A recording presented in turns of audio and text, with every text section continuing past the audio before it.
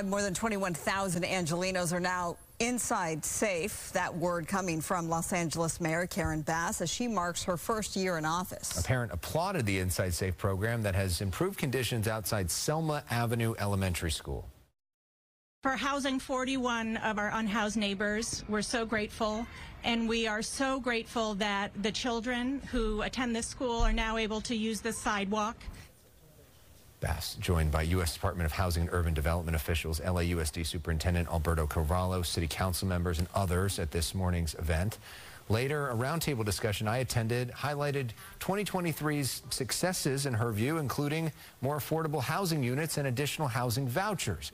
But the mayor says she is aware of the remaining challenges. When I see an 81% retention rate, I mean, I think that's good, but I'm going to strive for much, much higher than that.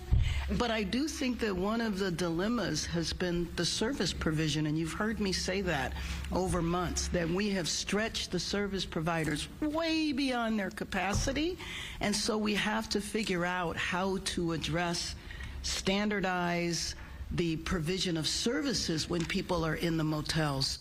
She's referring to the fact that 81% of people who are brought inside with Inside Safe are still in the program, meaning 19% they have no idea where they are. The mayor promised to house 17,000 Angelenos during her first year in office.